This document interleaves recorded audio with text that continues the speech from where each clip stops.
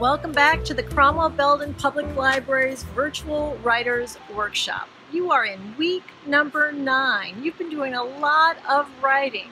And last week, we talked about technique. This week, we're going to talk about technique again.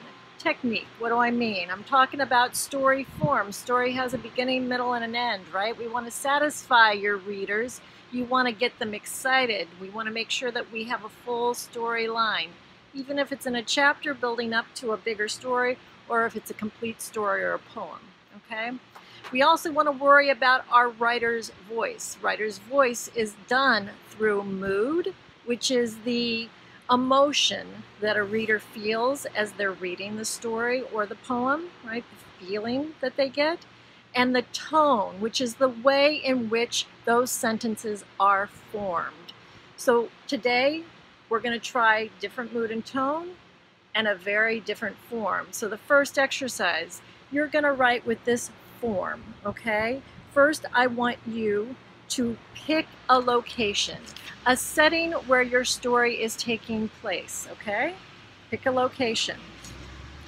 You're going to begin by describing it from above. You're going to describe the physicality of the space in a general way. You're going to describe the people in a general way.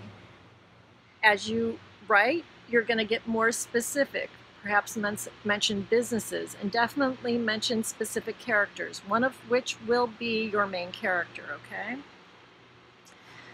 You're going to finish this story or chapter by indicating that an unusual event has just taken place or will about to take place, okay? An unusual event. So you need to pick a location.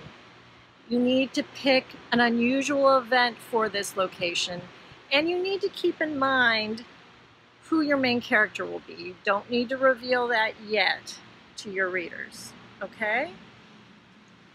You're going to write with this prompt for 25 minutes in 3, 2, 1. All right, remember what we did last week? Rewrites? All right, you're going to rewrite what you just wrote, and you're going to rewrite thinking of a specific mood and a specific tone. So, your mood is going to be tense with a side of menace. So not quite menacing, I don't want you to go quite that far, but it's a tense mood, all right? And the tone is clear, short, rhythmic. So reusing adjectives, okay? Maybe 1 or 2 that you really love, that really apply. Reusing it in a rhythmic way.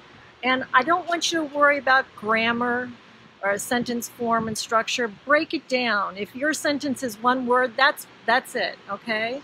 Short, clear, precise. Leave all your grammar rules, behind, and your water bottle. Don't worry about that. And it's going to be almost journalistic, okay? With almost a reporter's tone, all right?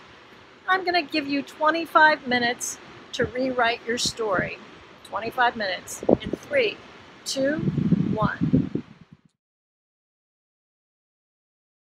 Right, you are done for today. Now, you may have noticed that this week we had no live virtual writers workshop. We do have a class live next Tuesday, August 4th. If you have any questions about story form, mood, or tone, try to show up for that live event. Yes, I know it's 7 a.m., but I thought, maybe do it before you get your day going, before you head to work. So definitely bring those questions. If you can't get to the live virtual writers workshop, email me. Let me know. And you can even post comments to this video, and I will do my best to answer those questions, because next week, at this point, you must have chosen 1 or 2 books that are in the genre that you hope to write in. You are going to find your own prompts.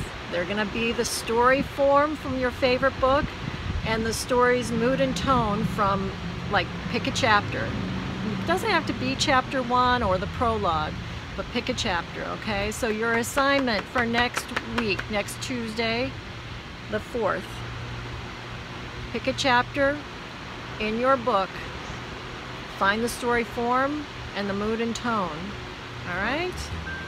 Have a great week. I'll see you later.